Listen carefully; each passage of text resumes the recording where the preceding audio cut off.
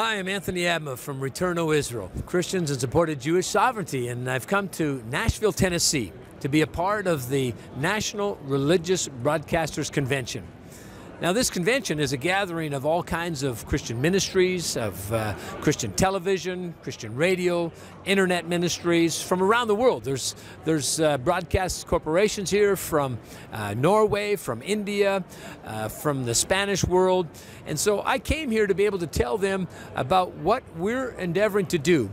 But of course, as we speak about what's going on in Israel, we also have to recognize that there are the Arab Muslims that live there, and that they also are interested in living in a peaceful situation. And so what I decided to do in coming to this NRB was to bring my friend Sheikh Tamimi from Ramallah. And as we walked around here in the NRB, we got a lot of interesting comments, didn't we, Sheikh? Yeah, sure. But most of it was positive, wasn't it? I mean, they were looking here at us and this Christian convention of religious broadcasters and seeing a Muslim.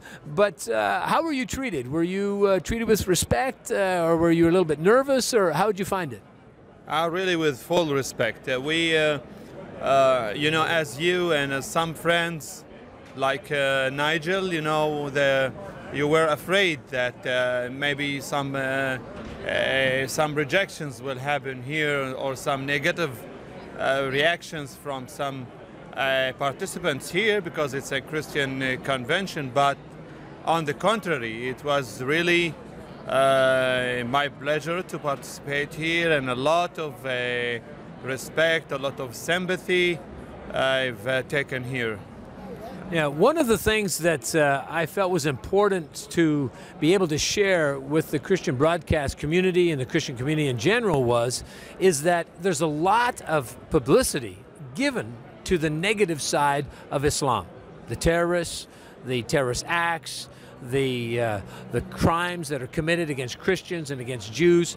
But in finding a man that was courageous enough to be able to tell the world that that's not a true representation of the Quran and the Arab people in Israel, it was a great opportunity for the Sheikh to come here and share with the Christian community what his feelings are about how peace can be achieved there. So one of the things that I was wanting the Christian community in large here in this convention to hear is that your perspective about how peace can be realized in Israel, and you know, some of the places that you've been invited to share your message. You know, you've traveled the world, and you've come to America before. So tell us about what your desire is, and of the people you're representing in Ramallah, Hebron, in the Palestinian territories. Yeah, almost of the people they want peace. And they want to see harmony and economical prosperity also. Of course, there are some groups who doesn't want any peace achievements or reconciliation, but they are not representing Islam, or not representing also the Arab world. We need to build something on respect, of course, of mutual respect, and I think this is achievable. It's not impossible, it's achievable. Muslims and the people of the book have a lot of common things, but we have to empower these efforts, and much more cooperation and understanding. And also, we have to be patient. Yeah, you've been taking this message and invited to other places in Europe and America. You know, tell us about the people you've been sharing this with. Yeah, I traveled really to Europe many times. I've been in the European Parliament, and in the French Parliament, and the Spanish Parliament.